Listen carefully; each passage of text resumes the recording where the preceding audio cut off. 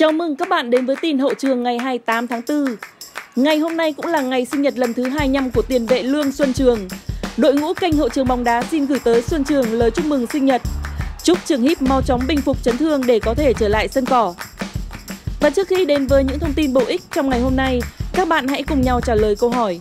Các bạn hãy cho biết trận đấu đầu tiên của Xuân Trường trong màu áo của đội tuyển quốc gia diễn ra vào ngày, tháng, năm nào? Và đối thủ của chúng ta trong trận đấu đó là đội tuyển nào? Ngay sau đây sẽ là tin chính có trong bản tin ngày hôm nay. Huấn luyện viên Park Hang-seo đích thân xuống PVF tổ chức sinh nhật cho Xuân Trường. Công Phượng được tạo điều kiện ở lại thành phố Hồ Chí Minh lâu dài. Đặng Văn Lâm mất giá trên thị trường chuyển nhượng.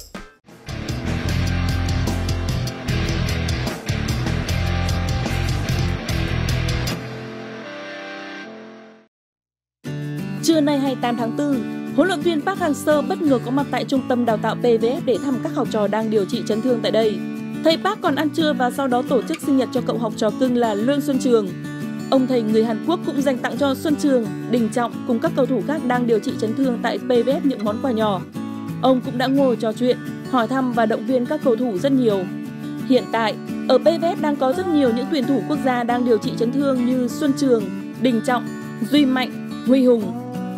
Việc thầy Park xuống đây không chỉ đơn thuần thăm các học trò mà còn muốn trực tiếp trao đổi và nắm bắt tình hình chấn thương của từng cầu thủ. Qua đó, có sự chuẩn bị kế hoạch nhân sự trong thời gian tới cho đội tuyển Việt Nam.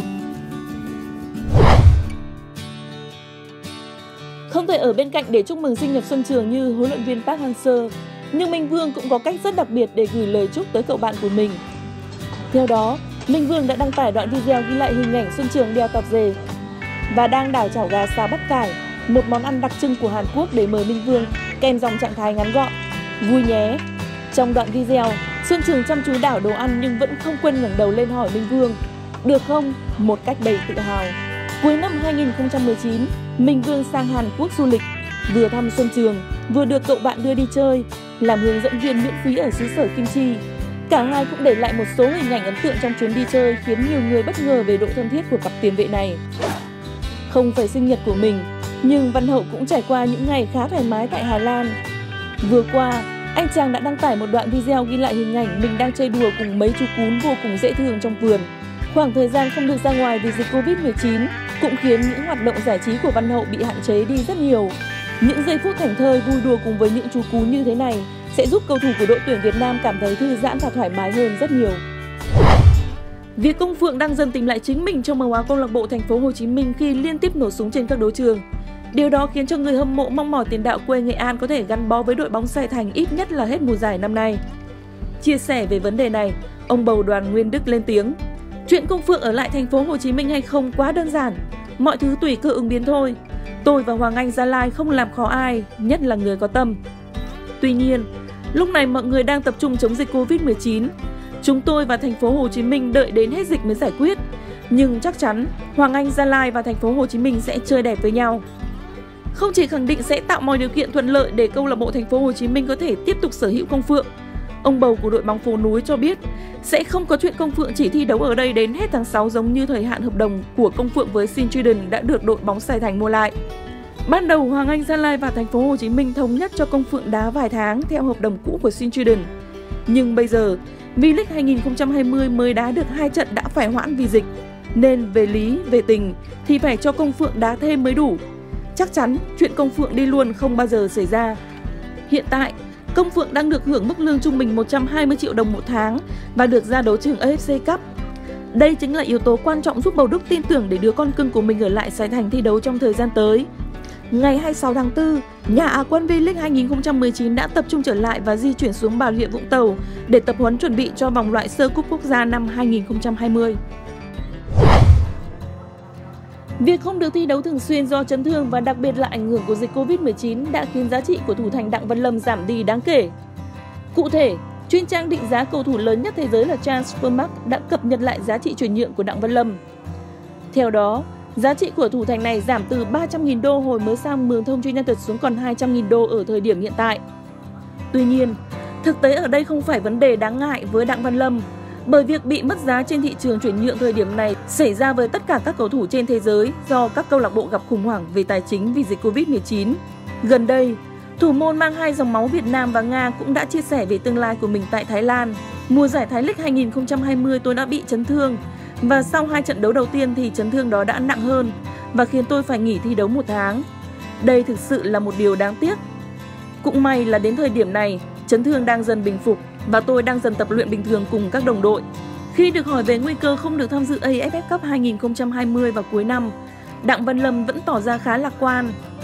Những thông tin về Thái League vẫn thay đổi liên tục và tôi vẫn thường xuyên cập nhật thông tin. AFF Cup có thể diễn ra vào cuối năm nay thì cũng phải tới tháng 11 mới bắt đầu và từ nay tới thời điểm đó vẫn còn nhiều sự thay đổi. Dự kiến Thái League 2020 sẽ quay trở lại vào tháng 9 tới. Đây sẽ là thời điểm để Đặng Văn Lâm tiếp tục thể hiện năng lực của mình và giành lại suất bắt chính trong màu áo Mường Thông United ở mùa giải năm nay. Trong khi đó, một thủ môn Việt kiều khác là XUআপোng cũng đang có những kế hoạch thay đổi tương lai của chính bản thân mình. Trong bối cảnh giải vô địch Cộng hòa Séc đang phải tạm hoãn, XUআপোng đã quyết định chia tay người đại diện cũ và chọn công ty môi giới cầu thủ Global Sports làm đơn vị đại diện cho mình. Được biết, công ty này rất có uy tín tại Cộng hòa Séc và từng đưa rất nhiều thủ thành giỏi của quốc gia này sang ngoại hạng Anh thi đấu.